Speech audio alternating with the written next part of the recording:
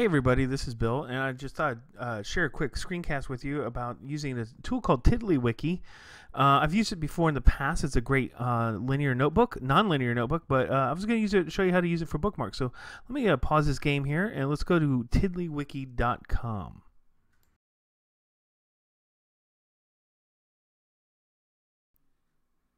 Tiddlywiki is a non-linear personal web notebook that, like I said, I've used in the past.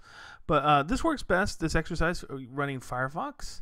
And then it also uses a plugin called Tiddlyfox that allows us to do some saving. So we're going to click on the link and add it to Firefox. We're going to install the add-on, and then it's going to force us to restart Firefox. So once we restart Firefox, we're going to go back to tiddlywiki.com.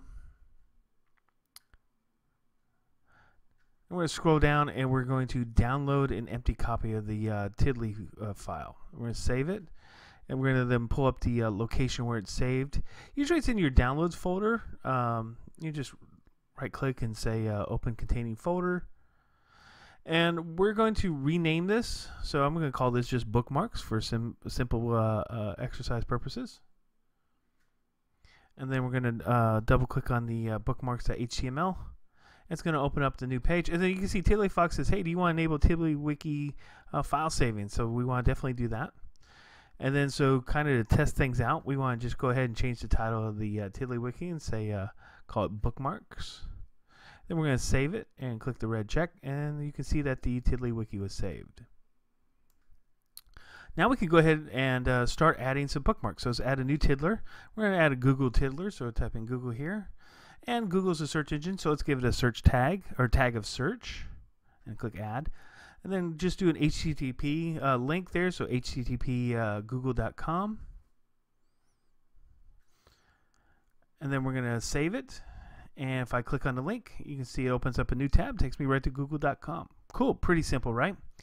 Next, we're going to, let's add a different one. Let's add something with a little bit longer link. This booking.com one has a really long link. So I'm going to copy that and then go back over to our bookmarks tiddler and add booking.com. Add travel for the tag.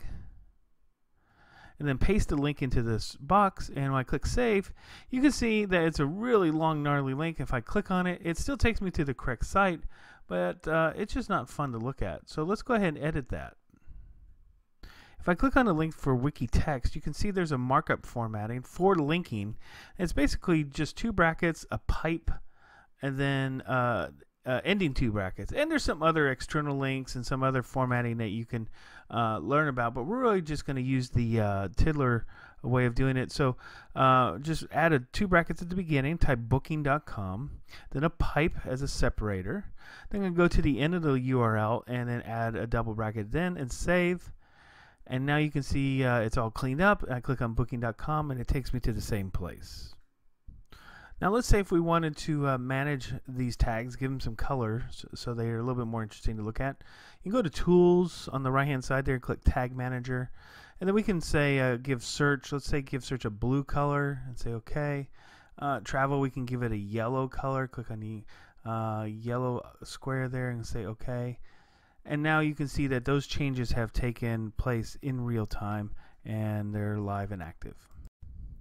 If we wanted to, like, say, search for a bookmark, so we can go to the search box and type in booking, and we'll see that we can click on title match of booking.com, click on the link, and we're taken right to the site. So hopefully this was helpful for everyone that using a Tiddlywiki as a personal bookmark manager. I know there's some online tools and other resources that you can use, but I like using this tool because it allows me one place to store all my bookmarks. I can store comments, and it's all personal to me, and I can search it and I can carry it with me just about wherever I go. So thanks for watching, and we'll see you soon.